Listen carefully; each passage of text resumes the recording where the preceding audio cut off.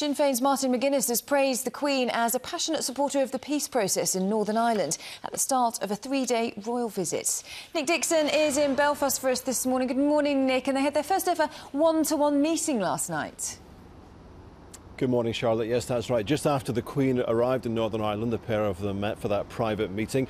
Something Martin McGuinness referred to as a continuing process of reconciliation. And the two of them will meet again this morning at the Queen's first engagement of the day when she visits Crumlin Road Jail here in Belfast, when Martin McGuinness and also Peter Robinson, the First Minister, will be her tour guides.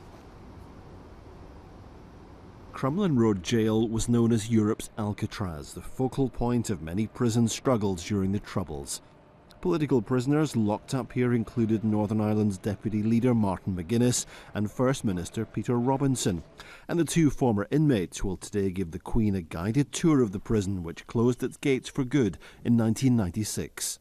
In some sense, it's a recognition of the injustices that took place, within the criminal justice system here in general, but within prisons in particular. Today, the jail is Grade A listed and is now one of Belfast's top tourist attractions. The visit today by the Queen, once utterly inconceivable. The Queen will also tour the Belfast set of the hit TV show Game of Thrones. It's reported to be the biggest TV production in Europe that's boosted the local economy by £90 million. And the Queen is said to be a big fan. Nick Dixon, Good Morning Britain in Belfast.